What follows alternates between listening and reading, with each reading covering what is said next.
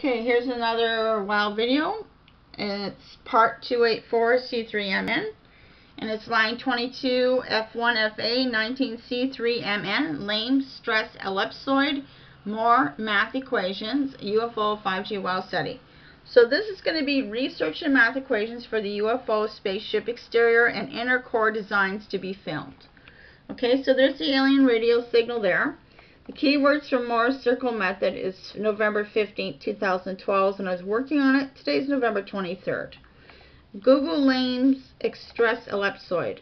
So quotes from Wiki, quotes and diagrams are from Wiki.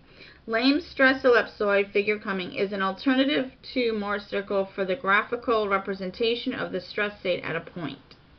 The surface of the ellipsoid represents the locus of the endpoints of all stress vectors acting on all planes passing through a given point in the continuum body.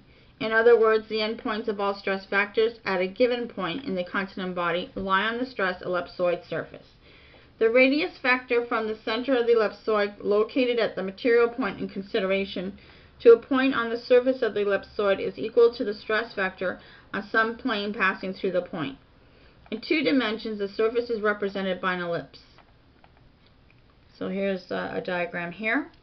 The assignment of a semi-axis on a spheroid, Li is oblate if C is less than A, and prolate if C is greater than A. Here's an oblate spheroid, a prolate spheroid.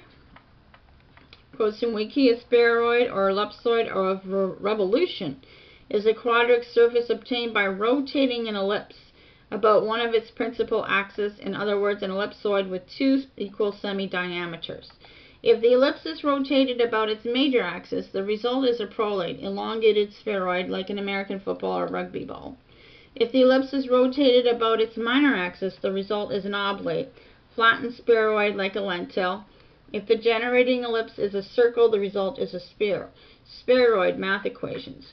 The equation of a triaxial ellipsoid centered at the origin with semi-axis ABC aligned along the coordinate axis is, and that's the equation there.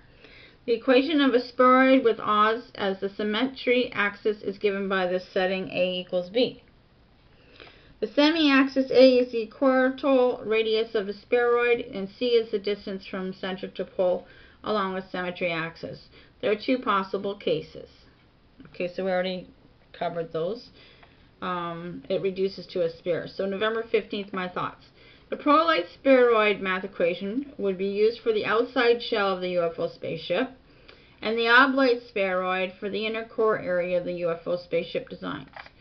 So this is for your outside shell. No, sorry, that's the inside shell, because the core is going to go in the middle and all the other stuff that goes there. And this is for the outside shell, only we're going to tilt it this way so it's going this direction, okay? So that's just the math equations that go with it, okay? Thanks for watching. We'll go on to the next one.